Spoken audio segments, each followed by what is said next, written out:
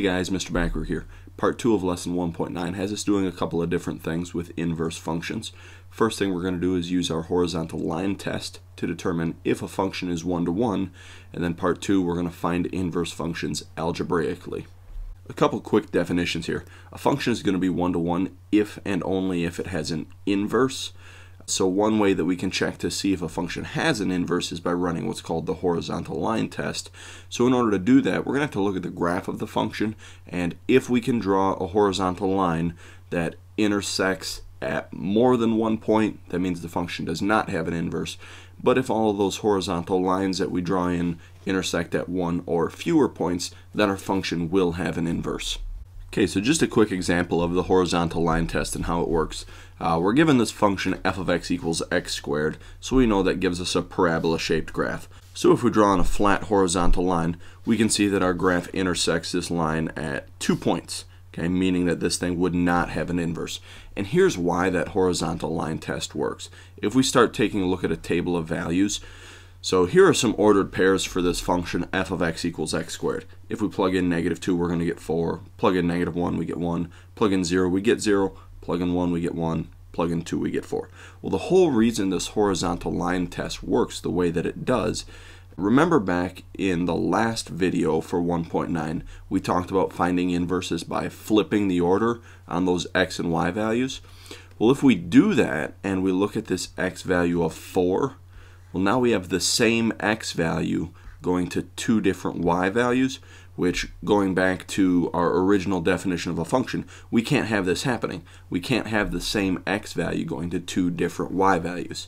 So the inverse, if we did flip this thing around, wouldn't exist. But let's say, for instance, that we ran the horizontal line test and everything checked out. We decided that our function is going to have an inverse. Here's the process that we're going to go through in order to actually figure out what that inverse function is. Step 1 says, use your horizontal line test and actually check to see if this function is going to have an inverse before we even get started doing all this work. Step 2, normally our functions are written in function notation, but we're going to rewrite it for this process. So we're going to replace that f of x with a regular y like we're used to using. And then step 3, if we think back to that inverse stuff that we were doing before, we flipped the x's and y's on the ordered pairs. Well, now in the equation, we're going to flip the actual x's and y's, and then we're going to solve this to get y all by itself. Step number 4 says, after we get y all by itself, we're going to replace that with our inverse function notation. So this f -1 of x, that just means the inverse of f. And then step number 5, we should always check our answers, so we can verify that these things are actually inverses by running that function composition and making sure we end up with just a plain x at the very end. So here's the first example we're going to take a look at. We're given the function f of x equals 5 minus 3x all over 2. And we're going to find this inverse using those algebraic steps. So very first thing says that we should check to see if this passes the horizontal line test. So I'm going to pull my calculator up so we can punch this thing in and graph it out. So here's my calculator. I've already got it typed in there, 5 minus 3x over 2. Remember, fraction bar just means divided by. If we graph this thing out, we get a picture that looks like this. It's a nice straight line function. So no matter what, this graph is going to pass the horizontal line test. So now we're going to keep going with the process on actually finding the inverse.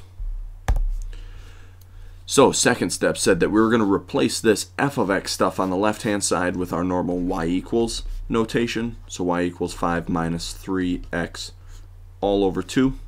Step number 3 said we were going to flip the order on these x's and y's. So now it's going to say x equals 5 minus 3y all over 2. And now what we're going to try to do is isolate this y variable, try to get that y all by itself. So right now I see the y trapped on the top of this fraction. So in order to get rid of this divided by 2, I'm going to multiply both sides by 2. So those 2's cancel out on the right hand side. Left hand side we've got 2x equals and then 5 minus 3y. Still trying to get y all by itself. So I'm going to take this 5 and subtract it over to the other side.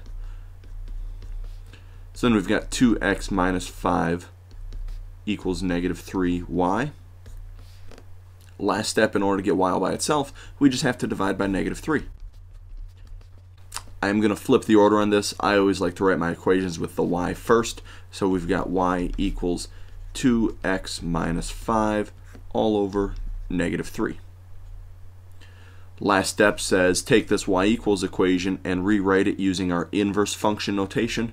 So f negative 1 of x equals 2x minus 5 all over negative 3.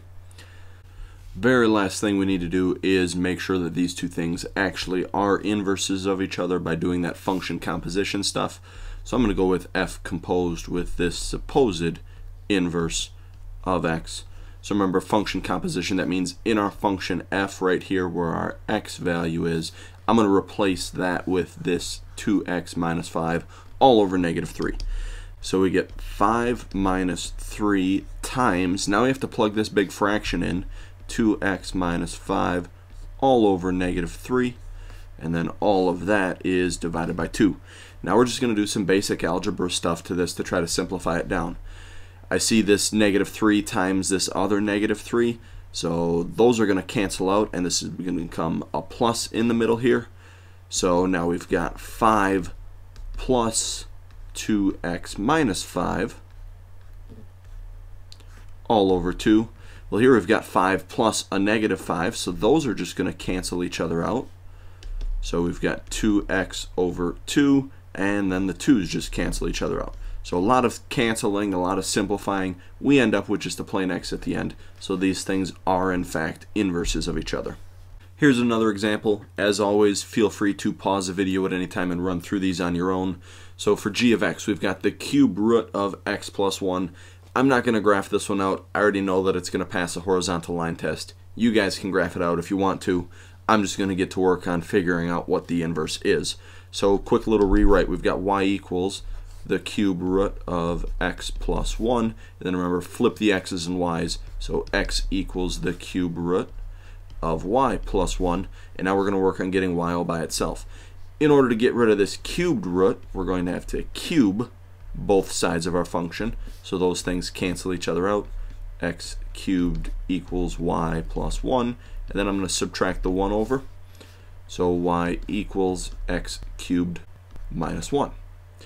And again, rewrite this y so that it is back in that function notation. So f with a little negative first power of x is x cubed minus 1. Now, running the function composition real quick to check our answer. I'm going to do g composed with this supposed inverse.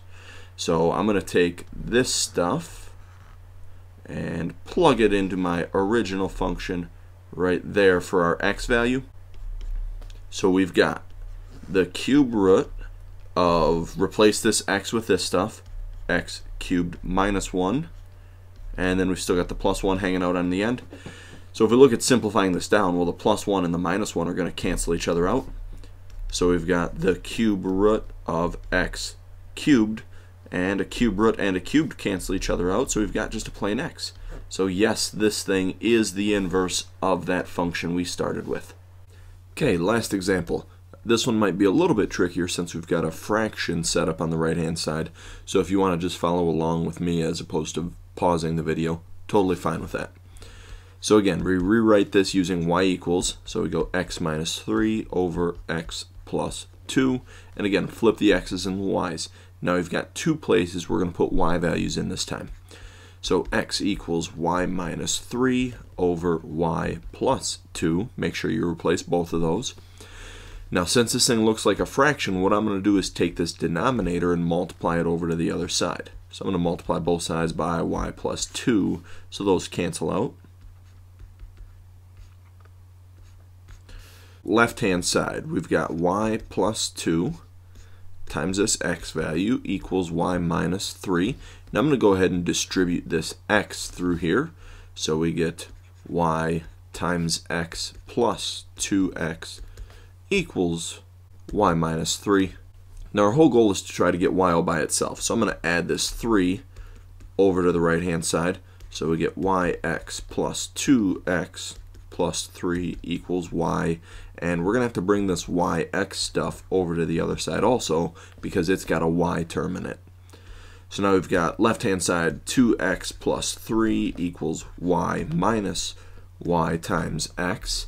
Now we're going to have to do a little bit of factoring on the right hand side since each one of these has a y value in it.